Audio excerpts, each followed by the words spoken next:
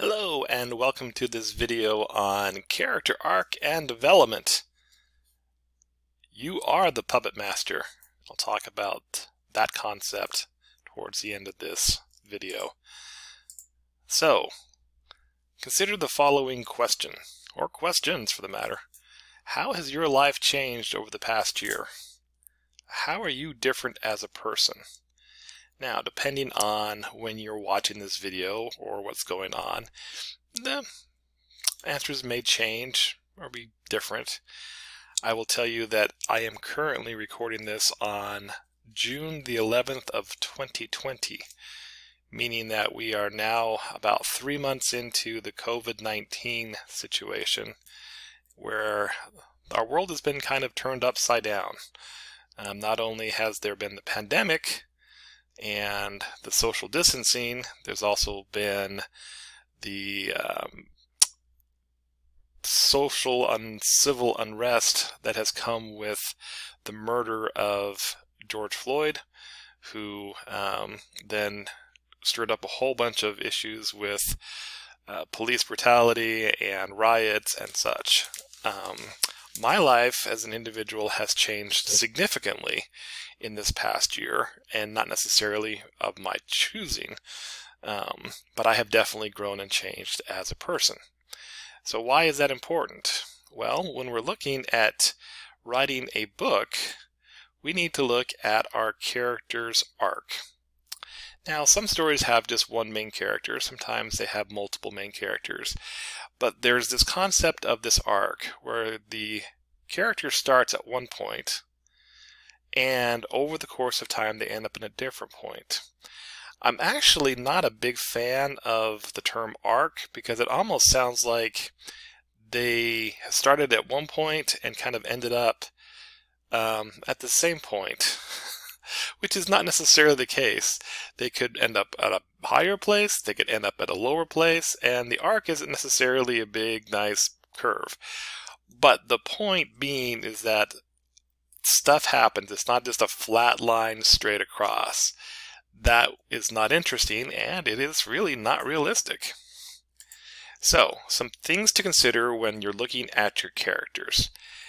After you've completed a story, and you look at your main character, some things to ask are, first of all, who were they at the start of the story?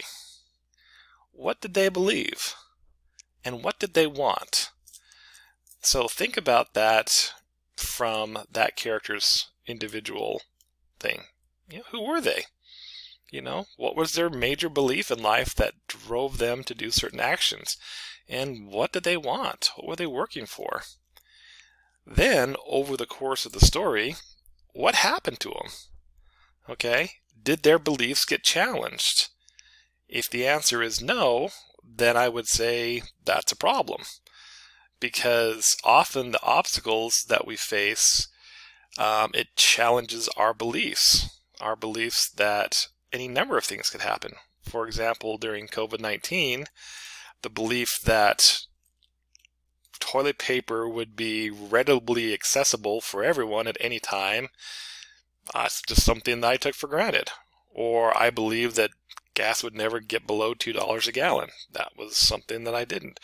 Or I didn't believe that I would ever have to be kind of working from home and couldn't really leave my house. Okay? And then another question to ask is, did the character get what they want? Meaning that at the beginning they wanted something, to be happy, to get the promotion, to conquer the world, to be whoever they wanted to be. Did they get that? And then another question to ask is what they wanted at the start of the story the same thing as they wanted at the end of the story? So if they wanted something at the beginning, let's say they wanted to marry their crush, okay? Well, let's say the story is all about that relationship and how it grows and they end up getting together. Well, chances are if they're together and they've gone through all these challenges to get together, if what they wanted at the beginning is to get together with their person, then at the end of the story, well, they still shouldn't necessarily want that same thing because they're with the person. What do they want next? That shows growth. So let's talk about this as an example. And this is from my latest book. We're going to talk about one of the characters from national bestseller. This came out in January of 2020, which was before the whole COVID-19 thing. And it's told from 2 points of view, and we're just going to look at one of the characters. We're going to look at the character of Kendra. And so we're going to go ahead and go back and look at these questions.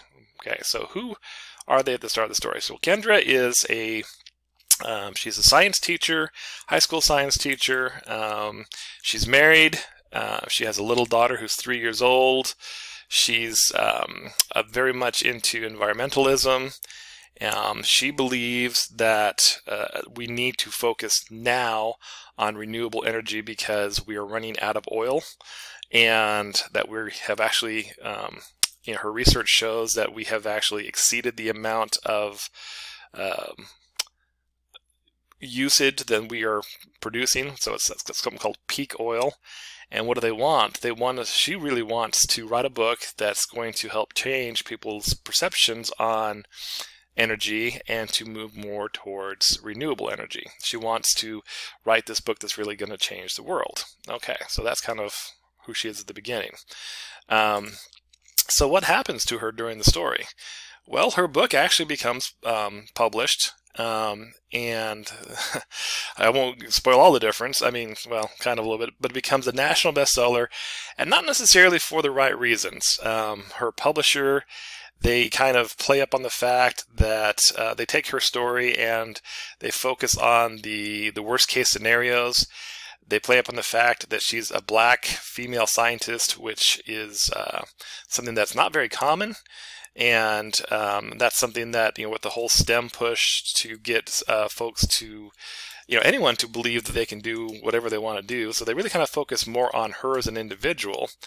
Did Kendra's beliefs get challenged? Yes, absolutely. She believed that she just wanted to write a kind of like a scientific book to get the word out there. And it ended up becoming this media firestorm. The media gets a hold of it and really starts hyping it, and it kind of blows out of proportion. People start hoarding gas. Gas prices skyrocket. There starts to become civil unrest. She kind of, it's not been good. Okay. Did she get what she wants? Not really. I mean, she ended up making, a good amount of money from the book, but she becomes, basically ostracized because people, and even herself, believes that she kind of caused this situation to happen. Now, I should say also at the beginning, she spent, aside from being a high school teacher, she spent basically every free moment working on this book.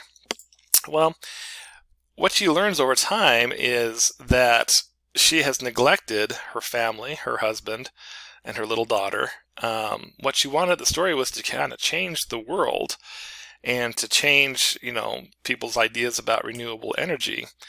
And then what she really ends up understanding and learning over time is that, if she, it's okay for her to try, if she were to change the world, what good does that mean to her if she is unhappy in her own family? If her daughter doesn't know who she is because she's working the whole time. Her dad, or her husband rather, the dad of the story, he works from home, so he's basically raising the daughter.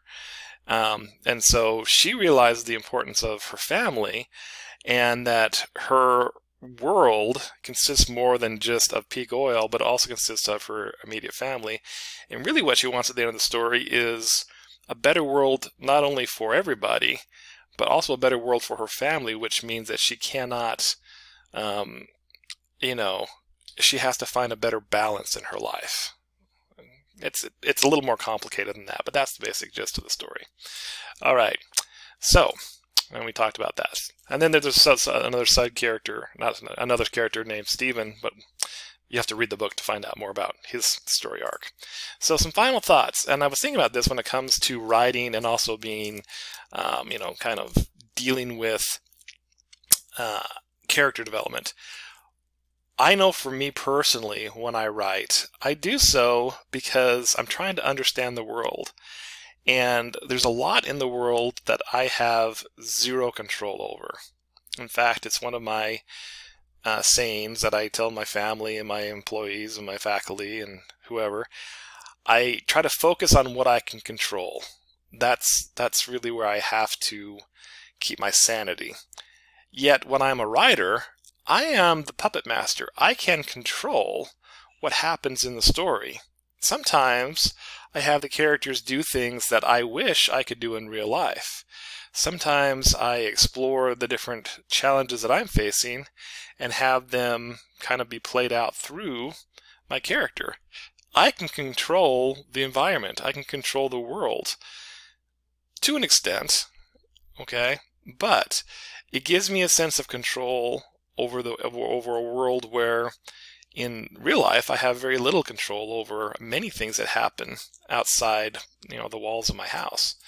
But one thing we definitely want to look at is when we are pulling on the strings of our character, we need to do so that reflects that concept of change and growth that we all face.